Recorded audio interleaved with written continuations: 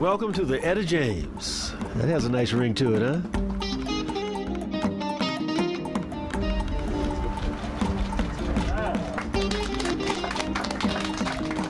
Mr. Rogers says it best. It's a beautiful day in the neighborhood, and that's what today is. The building itself houses 21 formerly chronically homeless folks, and now that they've entered it, we've been able to maintain their housing here in a way that is like a mutually beneficial project. Helps us, helps them, helps the community.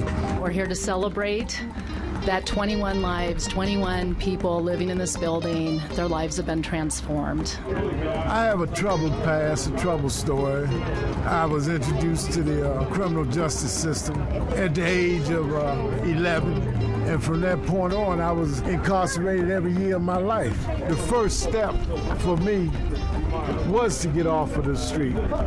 If you're homeless, it's almost impossible to go forward until you get housing. And then once you achieve that housing, it behooves each and every one of us to do something with it because it's life-changing. Housing is health. Housing should be everybody's right. It's not a privilege. Housing first is the concept that we use here. It has a real artistic, creative flair to it with the art that you've seen around. Art has a way of lifting the spirits. We hope to bring therapeutic services, but inspirational, life-affirming services that can make a difference.